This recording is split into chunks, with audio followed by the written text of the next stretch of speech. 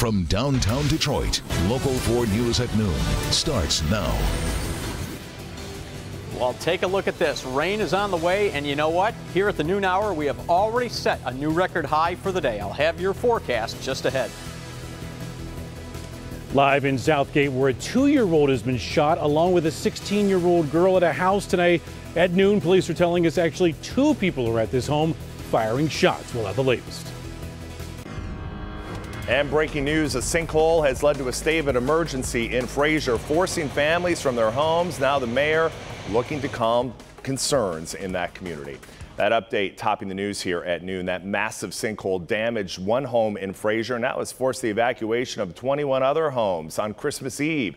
Right now, city officials are updating everybody at City Hall. Our Coco McAvoy is there now. And Coco, what are we hearing from the mayor and city leaders?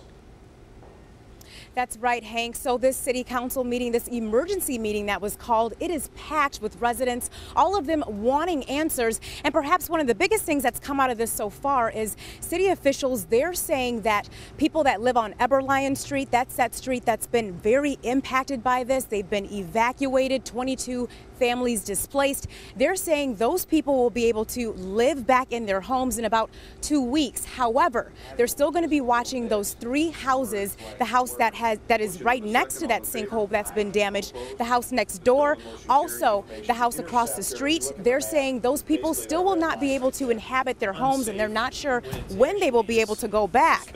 But one of the city engineers, Scott Lockwood, addressed the residents regarding the latest on this sinkhole. He acknowledged the fact that the sinkhole has eliminated city services to residents. He says they're working to fix that. He also says this all started because there was a failure in the interceptor. And what that means is the 45-foot deep sewer on 15 Mile Road, that collapsed. How that happened, they don't know. The extent of that collapse, they also don't know that. But something that a lot of people are remembering is the fact that this is the 3rd time that that line has collapsed. And what they're saying is, you know, a city council member is wondering if that had anything to do with this current collapse. And she asked Lockwood that, so take a listen. From what we are still paying for from 14 years ago when the whole 15 Mile collapsed, is this something associated or connected to that original collapse? And if so, why wasn't this being monitored? The answer, I mean, the simple answer to your question without having the answers to exactly what's going on there is no. So something else that engineer Lockwood mentioned is he believes that this current sinkhole, it's going to be bigger than the one in 2004. So of course, as soon as I get off air with you, I'm going to run back into this meeting and we'll have another update for you at 4 o'clock. Hank? Thank you very much for that live update. We appreciate it right now. We have information regarding a boil water alert. It is over now in the city of East Point. Saturday, right around dinner time, the entire city was left without any water. The loss of water was caused by a car crash that took down power lines at the intersection of 8 Mile and Gratiot. Now, that crash caused the city's water and pumping station to lose complete power, but that situation has now been resolved. Well, time now to get you updated on a developing story, one out of Southgate, where a toddler and a teenager were shot on Christmas night. It happened at a home in the Dix-Toledo Northline area. Look for Sean Lay is live. And Sean, I understand that we have some new information from police. Latest, a 2-year-old little girl going into surgery at this noon hour for a graze to her face from a gunshot. A 16-year-old teen also inside the house behind me. She had a bullet lodged in her wrist. Here's what police are saying, that everyone involved in this is a relative, everyone related, in a very bizarre incident which can be described as a gun battle. Someone firing shots and someone coming out and firing back at that shooter. This is the time where everybody, you're celebrating, family and friends, and for something like this to happen is very traumatizing. Amy Wade woke up to gunshots just before 11 last night. She could hear them being fired on her street, Agnes Street in Southgate. The first thing this mother of 5 thought of was to check to make sure her kids were okay. Scary, because check my kids, make sure no stray bullets or things like that. Her kids were fine. 2 kids 3 doors down were not. Police confirming to Local 4 that a man drove up to this home last night. They say he is a member of the family that lives here, and he started firing a gun into the home. This shot went right through the front door, grazing the face of a 2-year-old little girl inside as a 16-year-old girl was picking the child up. The bullet then striking that teen in her wrist.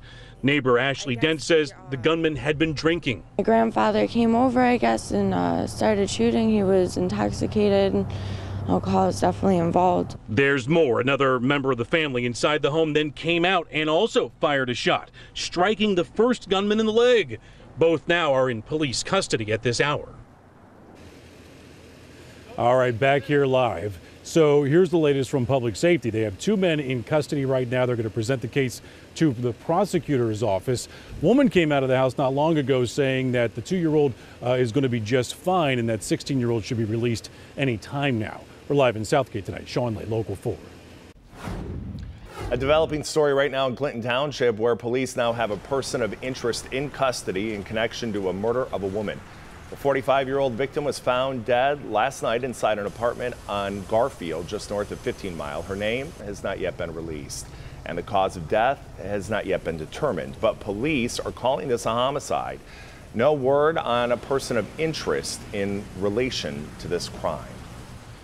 Also developing right now in Mount Clemens, police are now looking for the person who shot one man, leaving him critically injured. This happened about 1:30 this morning on the 100 block of South Main Street near Gratiot Avenue. That's where deputies found the 44-year-old victim lying on the ground. He was transported to the hospital. Right now, his condition is unknown.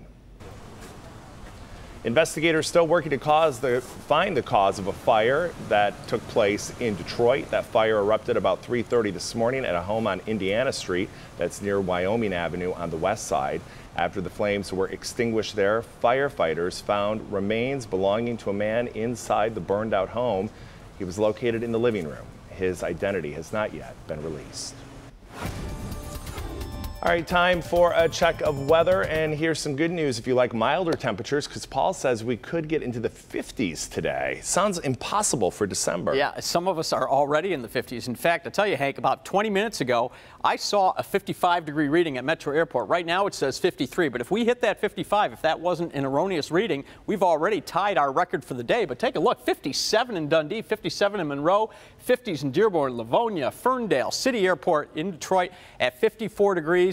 And oh, you poor folks north of I-69, I'm telling you, you had freezing rain last night while the rest of us had just rain. You're still hovering around 40 at Sandusky. Now, keep in mind, some of these reporting stations update more frequently than others. That could explain some of the difference in temperatures. But all of us well above average for temperatures right now. And you can see the rain, very nice line of showers coming in. And if we extend the view back down to the south, pretty good little slug of moisture here. So we'll get into some steady rain as we move into the afternoon. And then once this cold front passes by, you're going to see some pretty significant changes. So for those of you who are maybe heading out to the mall this afternoon, you know, maybe it's about 2, 3 o'clock, you're heading out and it feels mild out, you're not thinking about putting on a jacket or anything.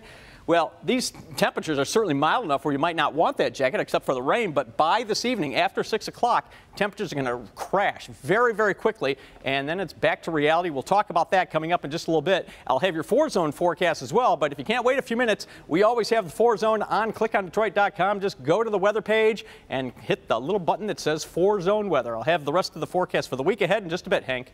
Paul, thank you. Are you ready for some football? Big week for the Detroit Lions coming up with the playoffs, a possibility, and 2 games in the next 7 days. Up first, big game tonight, Monday Night Football. The Lions taking on the Cowboys down in Dallas. Kickoff for that game tonight at 8:30. But win or lose, the NFC North title will be decided next weekend here in Detroit at Ford Field. You can watch all the action as the Lions take on the Green Bay Packers with the division on the line. That game only on Local 4. That is Sunday. Kickoff at 8:30. Watch Football Night in America, and that will begin with the pre-show at 7 p.m. Still to come here at noon, Starbucks offering free coffee through the end of the year. How you can score some, all the information coming up. Plus, great strides in the battle against ISIS. What is next for troops on the ground as they work to control the terror organization? To follow breaking news in Fraser, where we've learned the massive sinkhole that's forced families from their homes is now expected to close 15-mile road for months. It's so crews can repair that collapsed 11-foot sewer line that is buried 55 feet below the ground. Right now, 22 families currently displaced. We are told they should be able to return to their homes within about 2 weeks. Save more. It's an around-the-clock mission to piece together a deadly puzzle. Hundreds of emergency workers from around the world scouring frigid waters right now, salvaging what they can of what remains after a Russian military plane crashed into the Black Sea on Sunday. All 92 people on board dead. That plane departed from Sochi, bound for a military base in Syria. But just 2 minutes after taking off, the plane plunged into the Black Sea in near perfect weather conditions. Russian officials say pilot error or a technical problem are likely to blame. At this point, there's been no sign that this was a terrorist act. Iraqi officials will resume their push against ISIS inside Mosul in the coming days. That's according to a U.S. senior commander. Elite Iraqi soldiers have taken a quarter region of that Mosul district. Iraqi's Joint Military Command said Iraqi forces killed 97 ISIS militants in eastern and southern Mosul on Sunday. The militants were killed in 3 different attacks. Fans around the world, they are mourning the loss of pop superstar George Michael. Fans and well-wishers have been paying tributes, leaving flowers outside the singer's home in England. He died on Sunday at the age of 53 due to heart failure. According to his manager, the confirmation clears up earlier statements by police that called Michael's death unexplained but not suspicious. Today marks the first day of Kwanzaa. The holiday starts today, December 26th, and ends on January 1st. So have a great holiday if you are celebrating the start of Kwanzaa today. Still to come here at noon, why many of you will be hitting the stores today. If you like to save some big money, we have what you need to know after the break. Paul? Well, Hank, I tell you, a very dynamic storm system to our west means we have very dynamic weather for us this afternoon. Big changes coming our way, and you'll want to hear about it. I'll have the details just ahead. Tonight, you can't stop the beat. It's Hairspray Live at 8, then at 11. Does eating certain foods increase acne? Well, new research suggests the answer is yes. And that triggers a cascade of events that actually causes acne to flare up. I'm Dr. Frank McGeorge. See which foods could bring on breakouts, including a big one that might surprise you. Tonight at 11 on Local 4 News. Real patients help me tell real stories because I understand what they're really dealing with. In good health, the doctor is always in for you. When a car is All right, time to talk a little weather. Paul is here at the desk, and it's going to be in the 50s today. This is good news. For a day. That's fine. We'll take a day. Okay, we'll take a little reprieve. Sure, you know, if we can have these little reprieves throughout the winter, I think a lot of people could handle winter a lot better. But take a look. I mean, Hank, you got to see this. I mean, when you compare it to 24 hours ago, look at this. Parts of the area are anywhere from 14 to 23 degrees. Okay, 7. We'll start with 7 at Grosse Ile, but 7 to 23 degrees above where we were 24 hours ago. And the reason that Grosse Ile is lagging behind is you're getting your wind off the lake right now. That's keeping you a whole lot cooler. So that's why your current temperature is a little lower. In fact, speaking of those current temperatures, take a look. So Grosse Ile, you're at 42 degrees because of the wind off the lake here, but you get to Metro Airport, it's 53 in Detroit, 50 in Mount Clemens, 48 in Port Huron. I know we're still lagging behind in Sandusky. Now, maybe it's possible the thermometer hasn't quite updated up there at that reporting station, but we're going to keep an eye on that. But all of us are well above average for the day, and in fact, many of us will be near record high territory, if not above that. All right, so here are the showers coming into the area. You saw our reporters, you saw Coco and Sean with umbrellas in their live shots. So you have the rain that's moving in, and there's more where that came from. You can see a pretty good steady rain that's actually moving into the area. So even if you're not getting a steady rain right now, you will. Don't worry, you will. All right, now I want you to see on this wider view, you can see a swirl here. So here's that big storm that caused the blizzard conditions across the northern plains over the weekend. I'm going to switch over to wind now, and when you look at the wind, you can see that swirl. So you can see the storm there. That you almost don't need explanation for. A couple of other features of note. You notice if you look, there's like a bit of a triangle right here over us with the winds coming out of the south. Well, that's the warm sector. That's pushing in the warm air we have, and then you get back to the west, and you notice those south winds all of a sudden kind of fade out and get replaced by these west winds here. Well, that is the cold air that's going to be coming in with the cold front. So here's the warm sector right here. The front is through by late afternoon, so mild for the afternoon. Temperatures crashing this evening, and then we're in the dumper with the cold temperatures for the day tomorrow. It's going to be windy. The wind chill will be in the 20s tomorrow, so just get ready. That's going to be a reality check. Today is just one day. Today's an anomaly. So 4-zone forecast, 58 for a high in Detroit, Dearborn, 57 over in Romulus. Our south zone, yeah, we're going to see some 60s right along the state line, and some of you not too far behind, but the western part of the zone, 53, 54 degrees. You got the rain earlier, and you'll get the cold front earlier as well. Same story with the west zone. You're going to get the cold front earlier, so only mid-50s for you. But in our north zone, once we get to the east, and especially the southern part of the zone, 57 degrees or so for a high, and we're still hoping that we'll hit 50 up in Sandusky. We're trying. I'm really pulling for you, folks. We're going to try and get you to 50 this afternoon.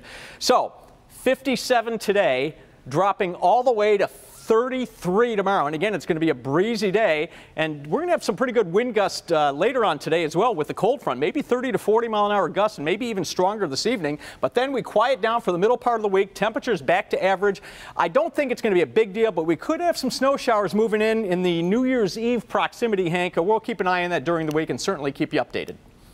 Paul, sounds good. Thank you. Well, are you all shopped out yet? If you didn't get worn out from all the holiday shopping already, today may be one of the best days for you to shop and score a good deal. There are plenty of deals out there to be had after Christmas for those brave enough to face the busy crowds yet again. The stores will be busy with people exchanging gifts that they received during the holidays, but also many people will be out there looking for a good deal.